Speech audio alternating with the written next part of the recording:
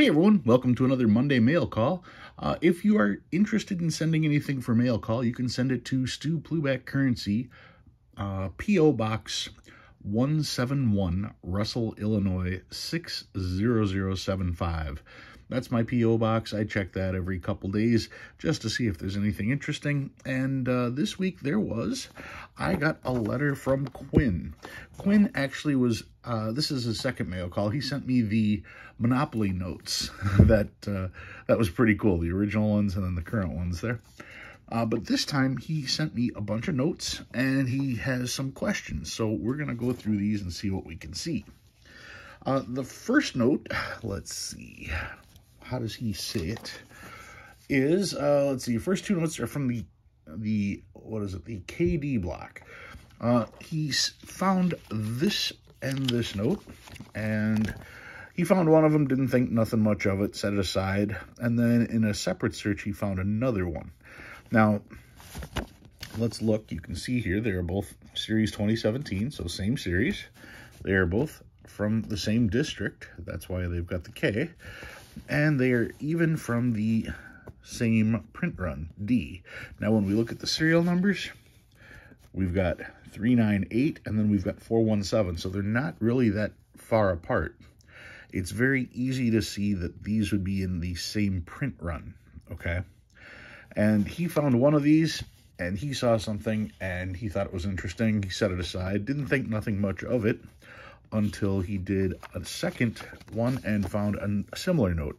Now, I don't know if you guys have picked up on it yet or not, but what he saw was this green print here. Now, I wouldn't have thought anything of that, just seeing that, because it's real high. So, to me, if I'm going through a strap and I see that, to me, that's nothing. But he saved it. And then a few days later, he finds another one from the exact same print run with the exact same green on there. You see how that works? I think that's interesting. Having one of these doesn't tell a whole lot of the story, but having both of these, well, I would definitely say that is some type of print error. It's just, they aren't close enough for them to have originated from the exact same strap, so it's not like these two notes had somebody write on them, but everything else about the note says that they are from the same print run, and they have that same green line there. So I would say, yeah, this is probably a print error. Is it a major print error? No. Is it worth anything? I don't know, maybe, maybe not, maybe a couple bucks, but I think it's neat. So he said in his letter that I don't have to send any of these back, but I'm most certainly going to send these back to him because he found these, and to pair these that way, that's fairly interesting. Let's see, what other things on here? I didn't even look. I'm just looking here. B4, they came from the exact same quadrant, or exact same location.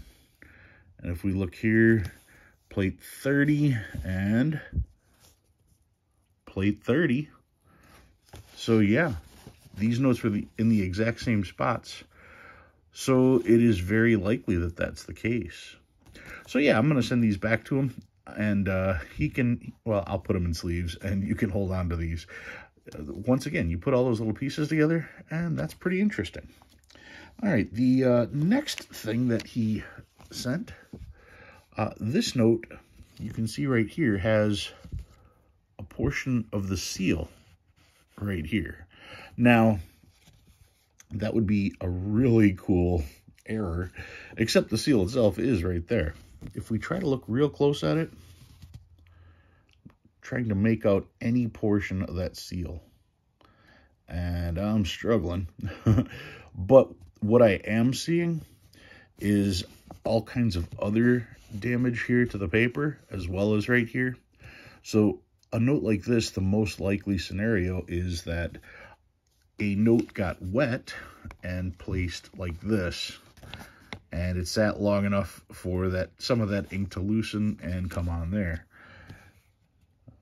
So that's just kind of cool, though. I'm going to send this one back to him too, because that's worth keeping. I mean, once again, is it worth anything? No, but it's still pretty cool. And I'm trying to figure out how that would line up. And not quite doing it. Maybe it might not even be a seal from a 1. It might be a seal from one of the other denominations. But anyway, I thought that was interesting too, and it's certainly something that I would keep if I find. Not that I think it's worth anything, but it's an interesting find. So I'll be sure to send these back to him. Then he found not 1, but 2 stripper notes, and I don't know if you're going to see, but you see how glazed these are over? Yeah, and can you see all of the glitter? Yeah, fun. This one is pretty transparent. I'm filming this while it's dark outside, so it's hard to see through, but yeah, definitely a pair of stripper notes. These I'll just return into circulation, so you don't have to worry about them. Then he had one other note in here, and this note, when I first looked at it, I thought this was a counterfeit note, but it's not. What we have here is a 2006, and what this looks like to me is it looks like a note that may have been sitting under glass with direct sunlight beating on it, because when you compare it to a normal note, it's kind of faded. And that's what you'd expect from like UV damage or something. It really gives the illusion that this is just a photocopy, but you can actually feel the print here. So it's not a photocopy. It's just an odd looking note. But like I said, everything else about the note is correct. Looking at the back, everything is fine. The back is still fairly bright. It's just the front that's a little goofy. So I have the feeling that this was probably in a window or under glass or something that was exposed to direct sunlight, and that's what gave it this weird look. I'll send this one back to you too, because it's just interesting to have this next to a regular note just to see all the damage that can be done by the sun. And finally, he sent me something that I am not sending back. I am certainly going to keep. This is one of the coolest notes that I have ever seen. And Quinn, thank you very much for this. Let me share this with everybody. Look at the serial number on this one. Is that not the coolest thing ever? If you look real close, he found all the different digits and cut them out and put them on here. Even the Y. Those are all just the suffix and prefix letters off of other bills, and he made me a Stu Pluback currency note.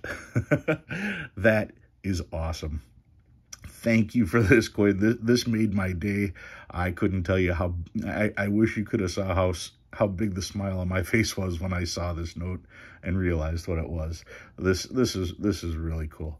All right, guys, like I said, if you have anything for mail call, it's Stu Pluback Currency, P.O. Box 171, Russell, Illinois, 60075. I check that thing pretty often, so if anything's in there and it's shareable, I will be more than happy to make a video. Guys, thanks for watching. I'll see you again next week.